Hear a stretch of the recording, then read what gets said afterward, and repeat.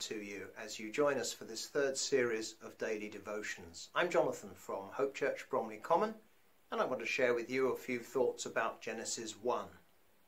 Other people's opinions are available elsewhere. In the beginning, God created the heavens and the earth. Full stop, amen and hallelujah. But it seems not a lot of people know that. The mind of man has left God out, and all is conjecture and confusion. Faith, on the other hand, brings God in, and everything is abundantly simple. Everything that has been created had a creator. Everything that's been made has a maker. Everything that has that life from the living God. Amen. Don't let the facts about creation confound your faith, but rather allow your faith to confirm the facts.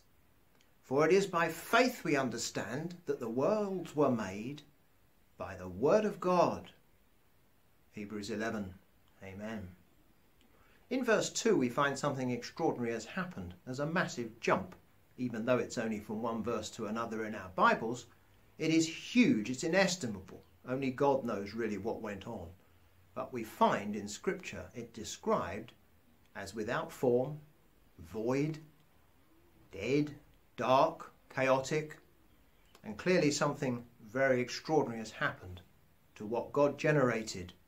It has clearly now degenerated. It's vital in the history of this planet because that's where the rocks are, that's where the oil, the gas, the coal, the tin, the gold, the silver, the precious gemstones, all of those things happened between 5 ice ages, intense heat and intense cold. And that is where we get what we are familiar with now as our planet. But in the end, it all died, including the dinosaurs. But it also says in verse 2 that the Spirit of God was hovering over the waters. The Hebrew word there suggests divine interest, and at just the right time. God spoke, and he said, "Let there be light." This is the pattern of creation. Out of the light, out of the darkness came the light. Out of death came life. We sang about it earlier. And out of chaos came order. And this is the order of creation. We have it today. 6 months ago, my garden was full of life. 1 month ago, it looked dead. And now it is bursting forth with life again. Why? Because we have more light. The term Lent, amongst other things, means lengthen. We are having longer days, and creation rises and responds to the light, and the light brings the warmth, photosynthesis, and so on. Now, I haven't come to talk to you this morning about creation, or about geology, or about gardening. I want you to realize that whilst we may stand back in absolute awe at the work of our Creator God, he invites us to step forward into a relationship with him as our Saviour God.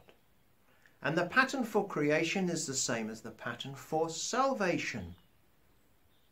Paul writes to Titus and says, when the kindness of our Saviour God appeared, he saved us through the washing and regeneration of his Holy Spirit, who he poured out richly upon us through Jesus Christ our Lord. Now, I don't know who you are. I don't even know if anybody's listening.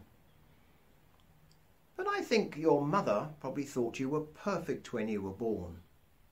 But it didn't take you very long to prove that she was wrong.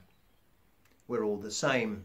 We are born in a certain way, at least behaviourally, that appears to be perfect, and then very quickly we're naughty, even as children, and we grow up and we change, we deteriorate, we actually degenerate. But you see, the Spirit of God is hovering over your life with divine interest, and he speaks into your life, and he brings light, and he brings life, and he brings love, and he brings binding up of the broken-hearted, all those things we sang about. Great are you, Lord, indeed. And so this morning, as we consider these things, I want you just to move in your mind from that Creator God to the Saviour God, and to know that that same God who spoke that out of darkness light should shine has shone into our hearts for the shining forth of the knowledge of God in the face of Jesus Christ. I trust that has been your life's experience and continues to be so. Now the verses go on to explain how God sets the world up pretty much as we know it to this day. And just remember, all things, bright and beautiful, all creatures, great and small, all things wise and wonderful, the Lord God made them all. May he bless you today and keep you safe. Bye for now.